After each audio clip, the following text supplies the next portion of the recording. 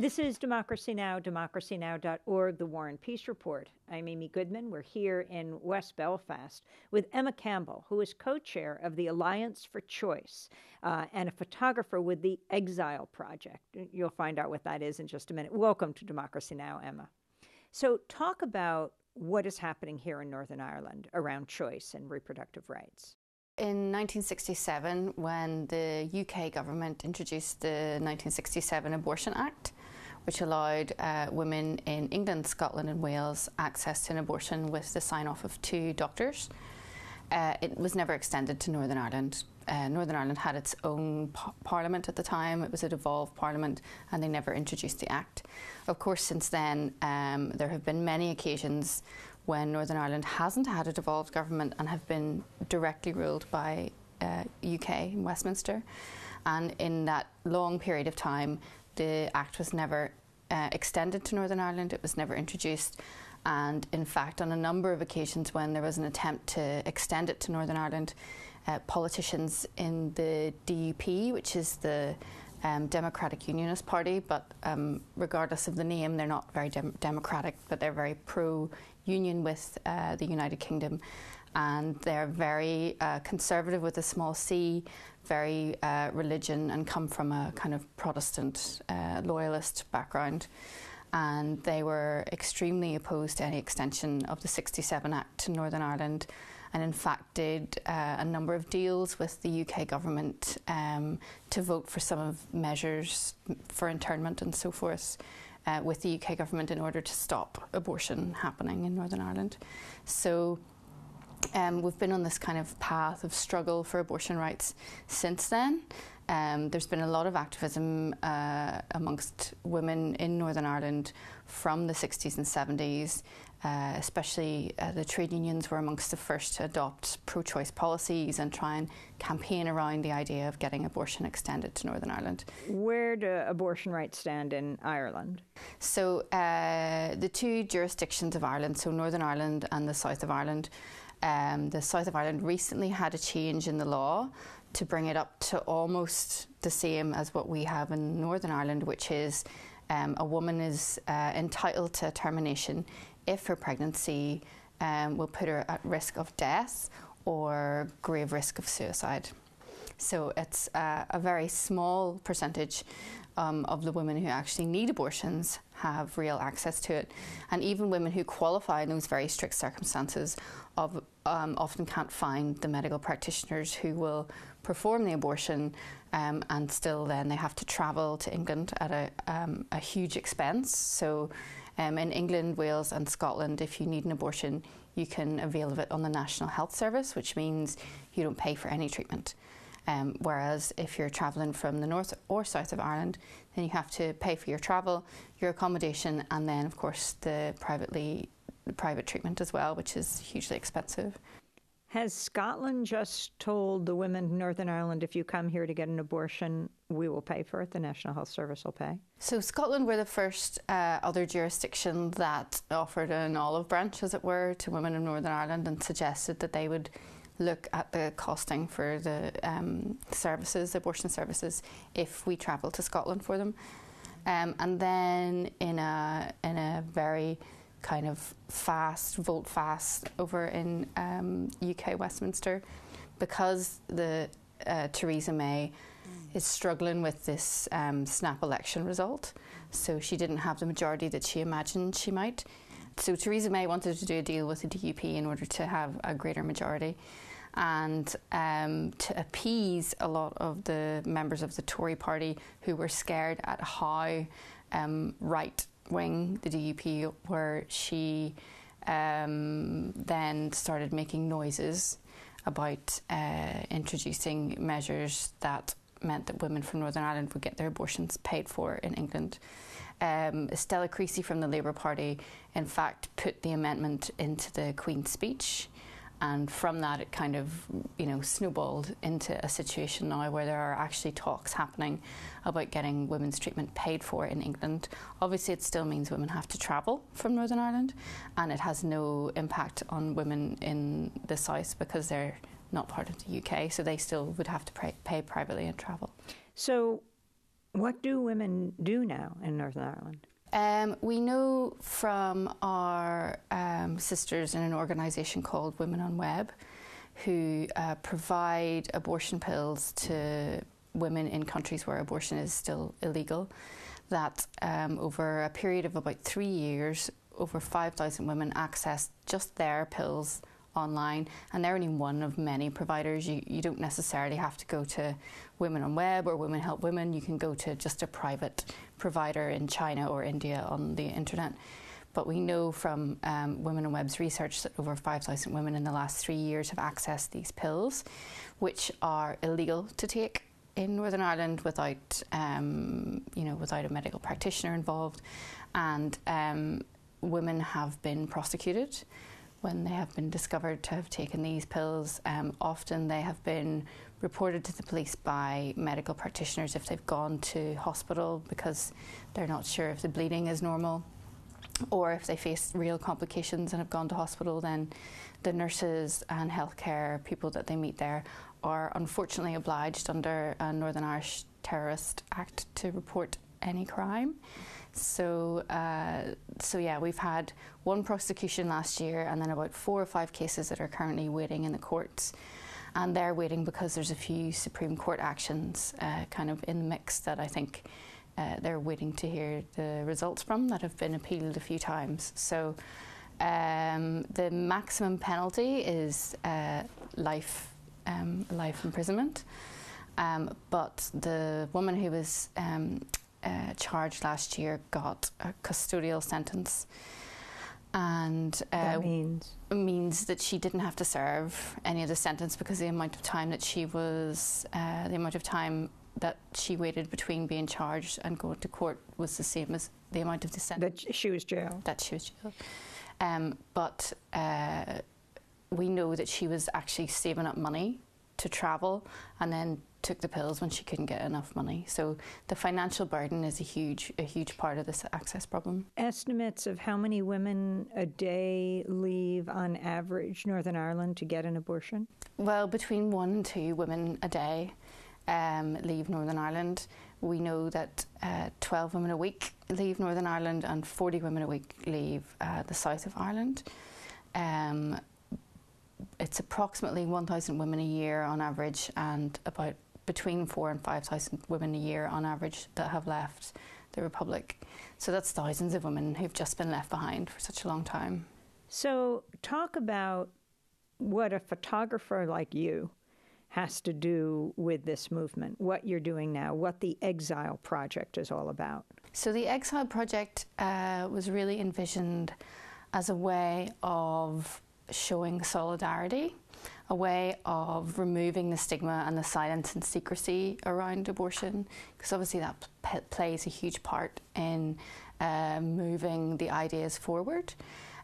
Women have had to, when they travel over, they quite often pretend they're going over for a different reason, that they're visiting family or they're going on a business trip, or and the X-ile project wanted to have something that showed that there are lots of women just like you and me who have had to access abortions, and so these are women who are willing to put their face forward and say, I've had an abortion. And it's the first time really anything like this has happened in Ireland, north or south.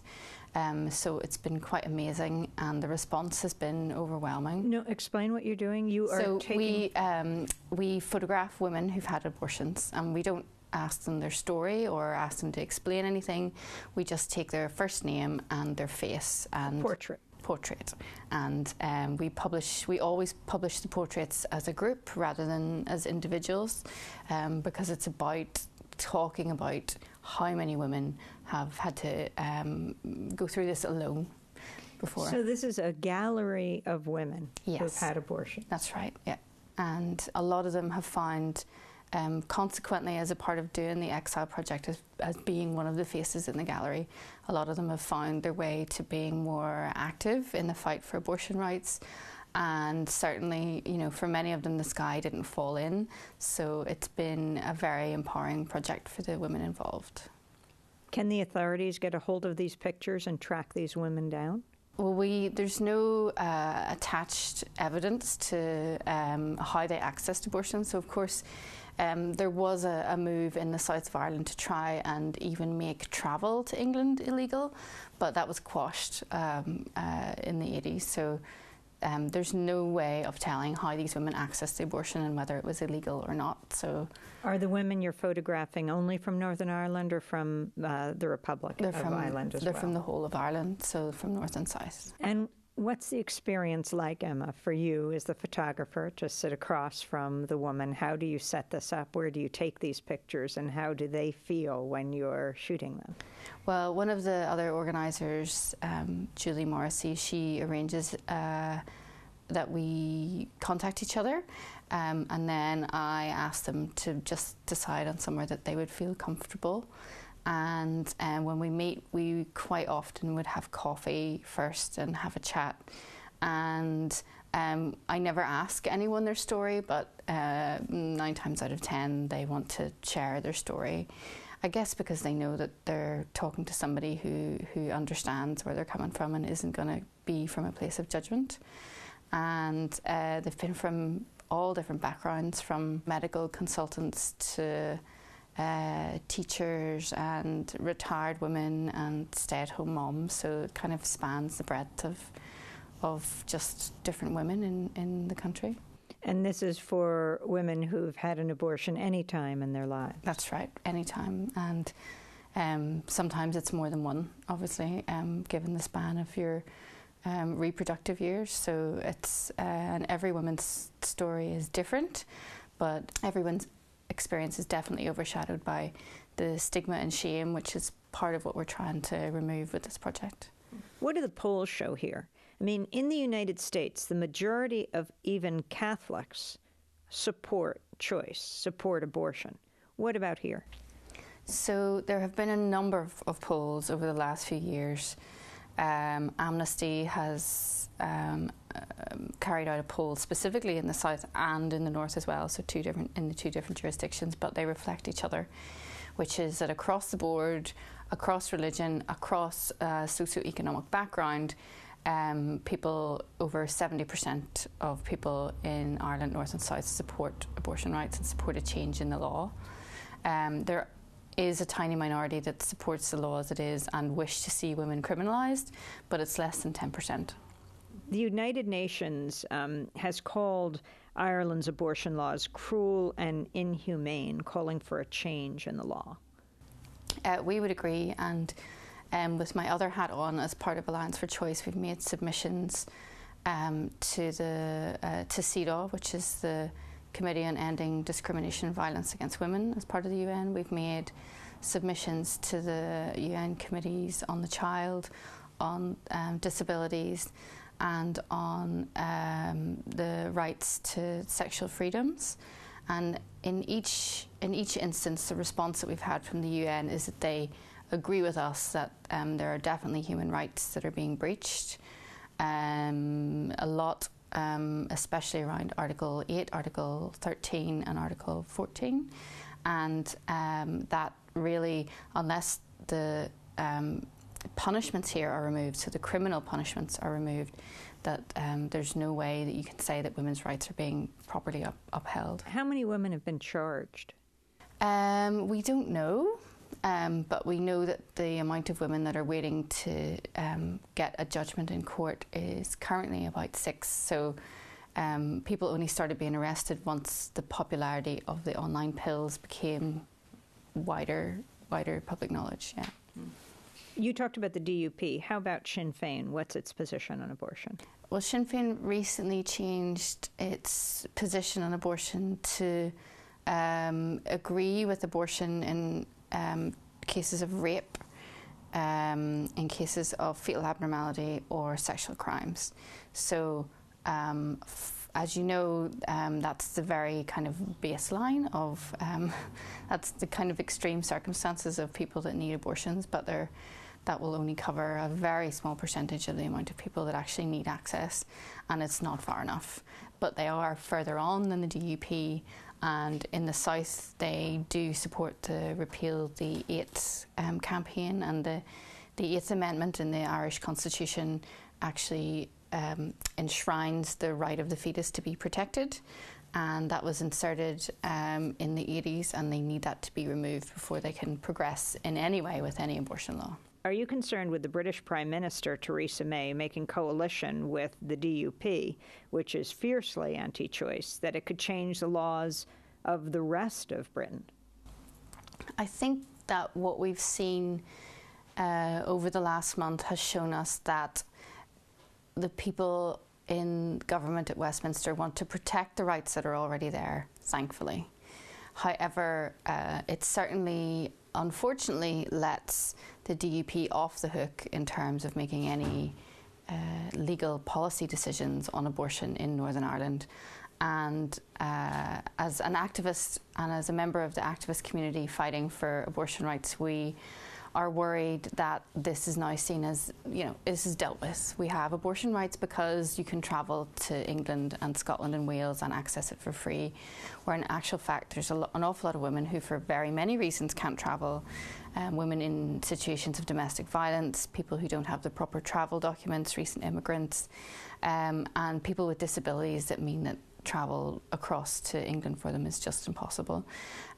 So we believe it still leaves far too many women behind, and we're just concerned that the will of the people here isn't really being listened to. Finally, your thoughts on what's happening in the United States under President Trump? Well, there was a lot of reflection took place when Trump, in the run-up to the elections, talked about how he believed that women who had abortions should be punished, and rightfully many people were horrified about his comments, but in actual fact that's what happens here. So I guess for a warning to people of America that you could be living in this kind of situation if Trump is left untrammeled in his opinions.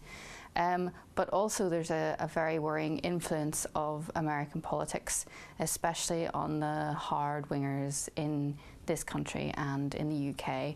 A lot of the training manuals for the anti-choice people that operate and who bully women outside clinics come directly from America. So, X-ile project, the name? The X-ile project? Yeah. Where does it come from? I guess because so many people feel like they're exiled as citizens whenever they have to travel over to other countries for abortion. So we really feel like we've been undermined as citizens and devalued as kind of state members. Well, Emma Campbell, I want to thank you for being with us, co-chair of the Alliance for Choice and one of the photographers with the X-ile project. Thanks so much. Thank you very much. This is Democracy Now! We're in West Belfast in the north of Ireland. I'm Amy Goodman. Thanks for joining us.